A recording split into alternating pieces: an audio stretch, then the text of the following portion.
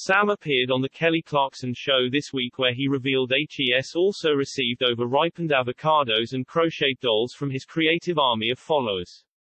Outlander star Sam Heughan has revealed some of the weird and wonderful gifts he and his co-stars have been sent by fans. The Scots actor was appearing on Kelly Clarkson's Daily Chat show in the US yesterday when he opened up on the creative treasures HES received over the years. Heughan, who plays Jamie Fraser in the hit Stars show, said one of the highlights was a duvet with his face on it, as well as dolls and crocheted pictures.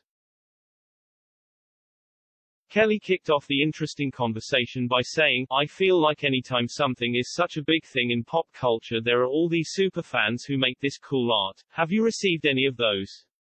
Sam, 42, replied, "I have received all kinds of things from a duvet with my face all over it, which is The audience were all left in stitches as Kelly then asked as she laughed, "Wait, what?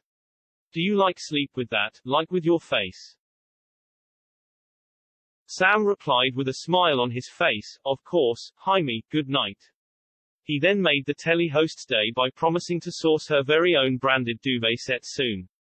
She replied with a glint in her eye, "I'll just snuggle up tightly with it." Sam then went on to explain that his fans really do make it all worthwhile, before revealing other strange gifts he has received from fans, including an overripe avocado and homemade peanut butter. He added, "They're really supportive of everything we do, from the charity work we put our voices to, they just get behind it." Later this year, homegrown fans will get a rare treat when an evening with Sam Heughan takes part at McEwan Hall in Edinburgh on October 23 and the Barbican in London on October 24.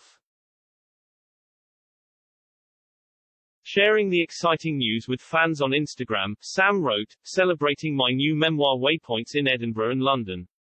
Join me for an evening discussing the book and my journey to the Highlands. Should be a wonderful evening, excited to see you all in person." The events will be streamed globally at the same time.